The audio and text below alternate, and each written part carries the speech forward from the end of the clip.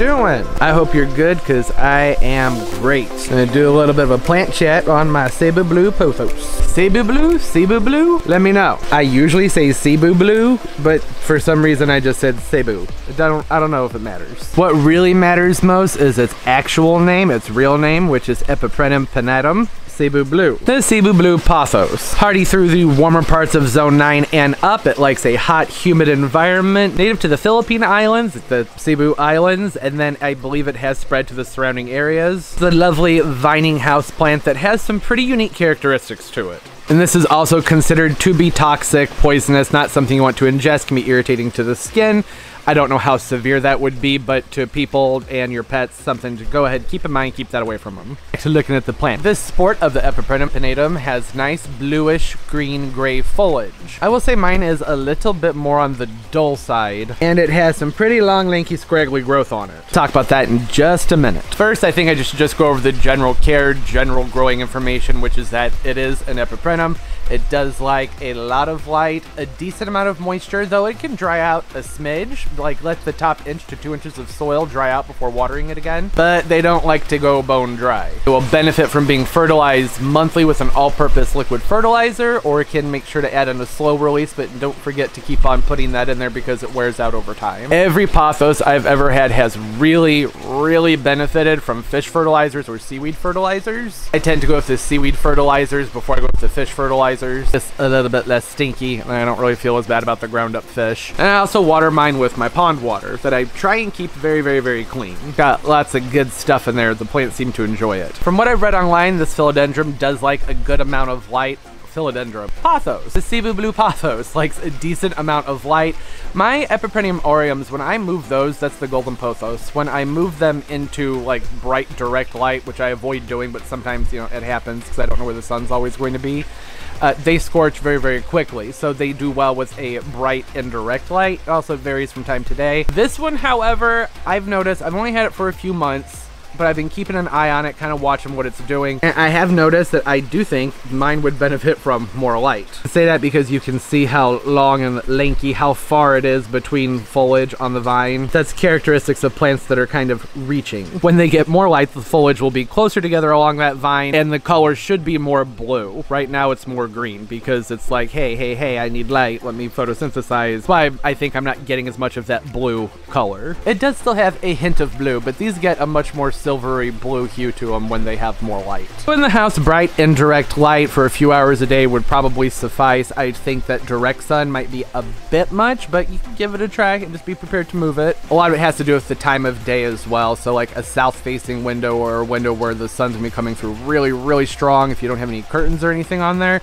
that might be a bit much. But I really don't think that I would be using this in my house in a low light area. Just from seeing the characteristics of the vine when I've had it, and it's been getting medium light. It's a little bit less light than my Ficus lyrata's been getting, which gets a lot of light, and I'm still getting the kind of stretched out growth. But it is growing. It does seem to be very happy. It's put on a lot of growth since I picked this plant up. Pretty much all of this. That's pretty much all new. These really are not complicated plants. They're pretty simple house plants.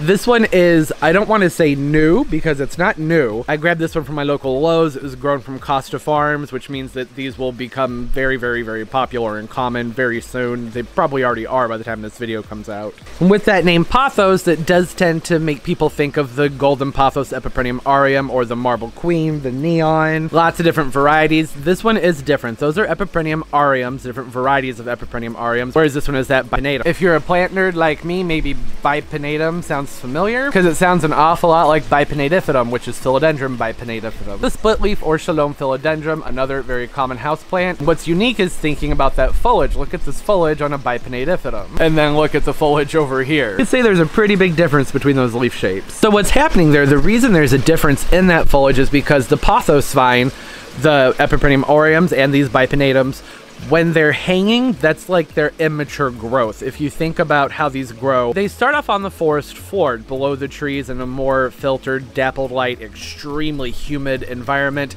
and they start to climb. So they start off terrestrial. So once these pothos vines are attached to something, they go, okay, I can do my thing now. They start to climb up and up and up, really, really tall. And now the plant knows that it can go ahead and start to mature. So as it's growing up, it starts to put out larger foliage. In nature, if these were up in a tree and vining down like this, what would probably be happening is that the plant has reached a certain point where it can't grow up anymore, something got cut off and severed, then it starts to drape and hang down eventually until it reaches something else to grab onto, or the forest floor, and then it'll take off, move across the ground until it finds something else to climb up, and then when it starts to climb back up, the foliage will change again.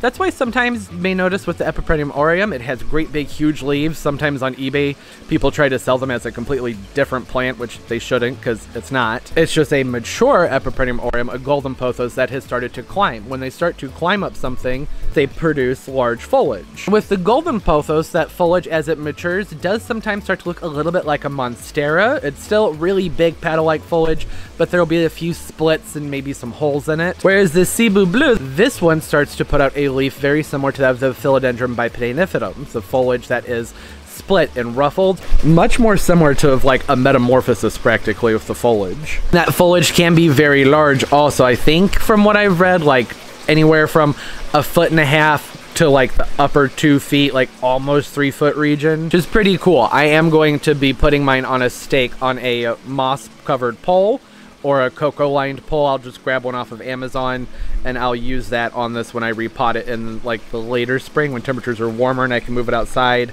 I want it to be able to grab onto that really, really quickly and take off. Right now, temperatures are warm in my grow room, but I don't think it's quite enough to get it to go ahead and just do its thing. But first, I'd like to handle the lighting situation. I'm gonna move it into more light. I haven't had to water this an awful lot, but it is in a fairly humid area in my grow space. In the house with drier air, I would probably be watering this maybe twice a week. Like I mentioned before, it's really just once the top inch or so of soil starts to dry out. This is where moisture meters come in pretty useful. That is, as long as they're being accurate for you. Mine's like right in there. That's about perfect. That's pretty much where I want it to be. Once that hits a 2 to a 4, that's when I would want to water it. Actually, more like probably a 3 to a 4, I'd want to water it again. I've just noticed this moisture meter specifically, when it says things are dry, they're like bone dry. And they are a lover of humidity, being from the tropics, from areas that are very, very, very warm that receive a lot of precipitation. They like it moist. If it's being grown in a hanging basket, it could be more difficult to raise the humidity up. Maybe you have a very bright bathroom you can keep it in, or above a fish tank if that's in a bright room. That doesn't always work out well for the fish tank though, as far as algae is concerned. So like with all plants that really appreciate some humidity, I always just default to misting the foliage and misting the top of the soil once to twice a day if necessary. There is some variance with plants as to whether or not they like that. I haven't noticed any problems with this pothos in that regard. It seems to be just fine with getting the mistings. I haven't been seeing lots of water spots, any black dots or anything on the foliage indicating that it's causing damage. The soil is like sopping wet. I probably wouldn't mist it. That might be overkill. Unless, like I said, you live in an extremely dry, arid climate. And when I do repot this plant, I'll be using a well-drained soil mix that holds onto some moisture but drains well. I'll probably use an all-purpose potting soil. I'll add in some compost, maybe some perlite and sand, orchid bark and charcoal. I want to create a really nice soil that will drain well and still have a lot of air movement in it so that those roots grow nice, big, and healthy. I also don't want it to dry out really, really fast either. And I'll be putting a pole in the center for it to climb up. Probably a really big one, because I want to see this plant put out that really big, cool foliage. I think that'll look really cool. It'll probably take several months, but I mean, that'll be well worth the wait. Just like with the aureum, this pothos is going to propagate very, very easily. There is, let me see if I can find it. Okay, there we go. Here's a piece from that vine that went ahead and started rooting into one of my orchid pots because they're a little bit too close. Just like with that Epipremnum aureum, with the golden pothos, they do put out little bitty nubs along the vine, right along the node that will grab on to a surface to climb, or they'll send out roots to form more terrestrial type growth. Those parts along the vine can really sense the moisture and start to take off very quickly. I don't really have any pieces on mine that I want to cut off right now, but I'll just go ahead and like pretend. The fastest way to propagate a pothos is to make sure that you get the cutting along the stem where there's a node. So like right in here, there's a little piece up here that's kind of hard to see, especially when the camera doesn't want to focus. Oh, there we go. That's better. Come on. Here's a better piece. So right in here, see how this already has roots coming out of it? Could cut right here, cut right in here, and then cut right in there. And you have 3 different pieces. Stick those into a moist soil, a soil that is well draining, but will hold on to some moisture. Never hurts to pull off dying foliage. And those pieces will take off fairly quickly. I would imagine from how this plant, from how that piece of vine grabbed onto that orchid bark so quickly, that makes it seem like the Cebu Blue really likes the moisture and it has very responsive roots, so I would think that it would propagate in water probably just as well as the Orium, but I don't know that one for sure because I haven't tried that. But I do know that if you make those cuts along the stems, along the vines, you make sure there's a leaf or two on there and you get that little piece of root that's in there, even if it doesn't have root, as long as you have that section, make sure there's some soil around it so it's not like just sitting on top of the soil if there's no root. If you keep it moist for a few weeks after that, it should take off and do just fine. So far, I am a really big fan of this pothos. I like its shape, I like its style, the color, the texture. Just overall, a really neat aroid, and I think that it will be even more appealing to me when it starts to take on more of that silvery blue foliage, even though, like I said, it sort of has some of it.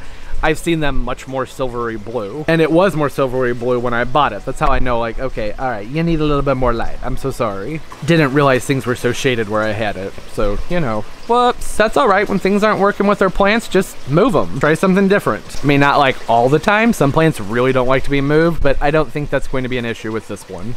Are you guys growing the Pinnatum, the Cebu Blue, or just the regular Pinnatum? Either or, both? If you have anything to add, of course, please put that down in the comments. I like for things to be a discussion. A plant chat works best when everybody